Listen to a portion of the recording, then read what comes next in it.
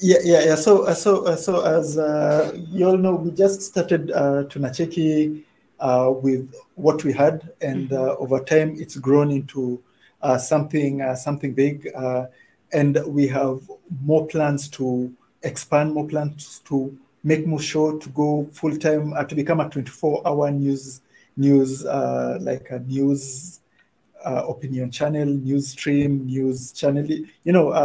There's some few American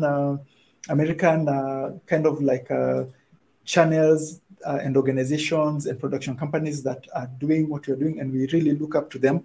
So like you guys might know, there's a huge YouTube channel called TYT, right? The Young Turks. So the Young Turks is this liberal, libertarian channel that started just as they started as us, but these days they are a 24-hour grassroots news channel where these days they get even invited to the White House. There's this correspondence for the White House dinner. Yeah, correspondence. No, not White House dinners. When there's this press secretary who makes daily weekly press briefing. They've been taken. They've been accreditation. Accredited, right? So our goal is to eventually reach there, right, where we maintain our independence, right? Because I think TYT is like still sponsored by like the grassroots. They're not corporately owned. Like I think they survive through donations and the money they make on their own, right?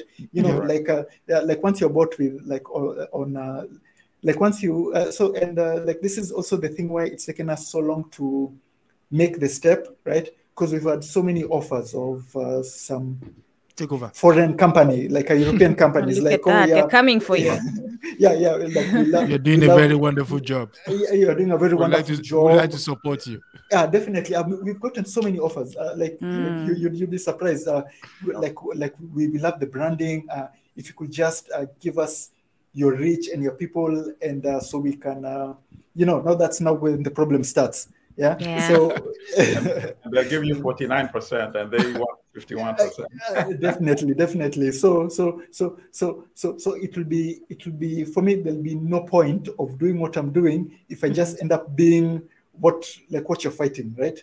Yes, exactly. Like you can be offered millions of dollars to be a small CNN or a small BBC, but like, what's the point? Because I don't think I started Tunacheki to make money. I just started Tunacheki because I was just so pissed in yeah. And do you want to talk a bit, Omare? Sorry to interrupt you. Do you want to talk a bit about that start? What inspired you? What was going on at that time when you said enough is enough? I need to start something.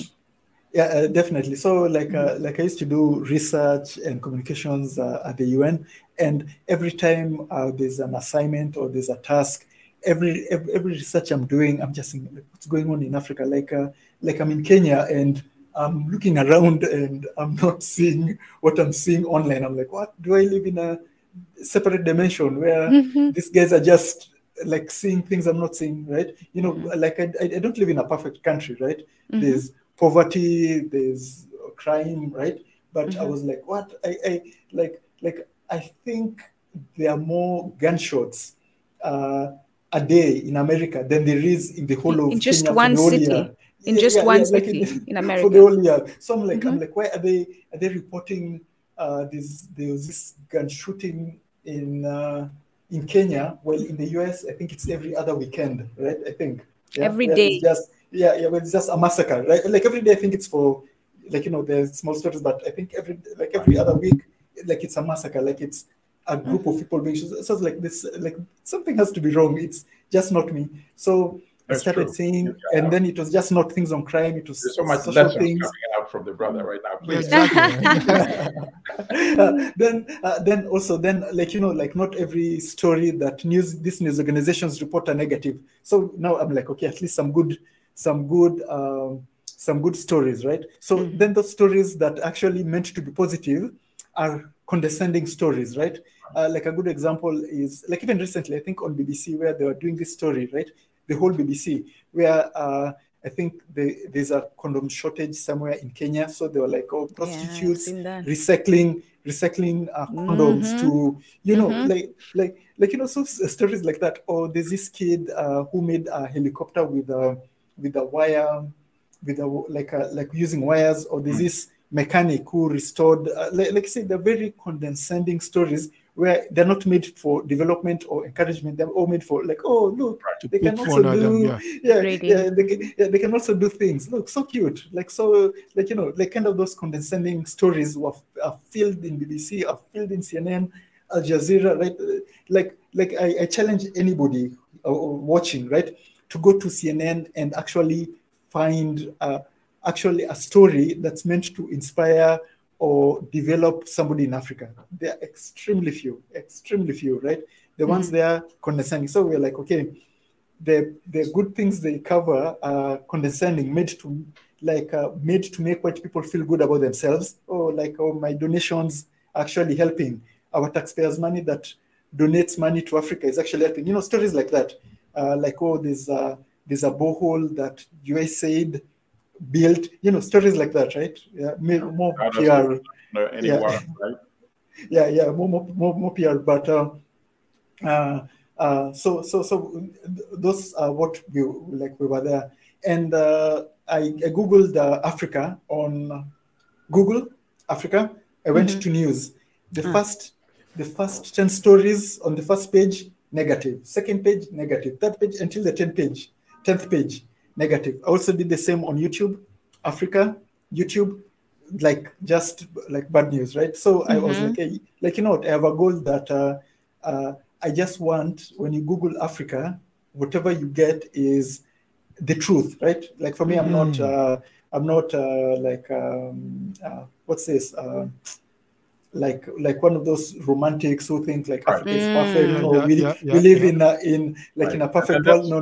What you're asking for, but you want balance. You want a wholesome presentation. Exactly. Yeah, definitely. Just like for me, my goal was I just wanted the truth, right? Because in Africa there's the good and the bad, but the world was just like the world was just seeing the bad and the made up one, right? You know, so our goal was just to cover Africa equally, fairly from an African perspective. And now this day, like I think it happened like 2 years ago, where I Googled Africa on the first, like on YouTube, the first, the first 10 pages, I think 5 were positive African stories, and not and this is the good thing, not from BBC, not from Al Jazeera, from other channels. Where, like, I'm sure you guys have heard of Wodemaya, right? Yes. A Ghanaian YouTuber. Our Ghanaian friend. There's a Wodemaya story. This African American came to Ghana, started a $1 million chicken company. You know, positive stories like that. Another one is there's Burna Boy outsells, like I think Wembley or something, right? You know, like another story. But the guys, as I said, the corporate media, they were all kicked out, and they're all in the second page. Definitely. And for me, I think that's the goal of what you're doing. Like I wouldn't even be upset if there's an African who's covering corruption in Africa, and they're all doing negative stories on Africa. Well, this politician is corrupt. They're doing this, and something like Nigeria needs to change. I love channels like that, because he's a Nigerian, he's experiencing that corruption. He wants change from that corruption, and he's using his voice to try to find a solution for that corruption. I love negative stories like that on Africans. But if there's this white person, and I'll also tell you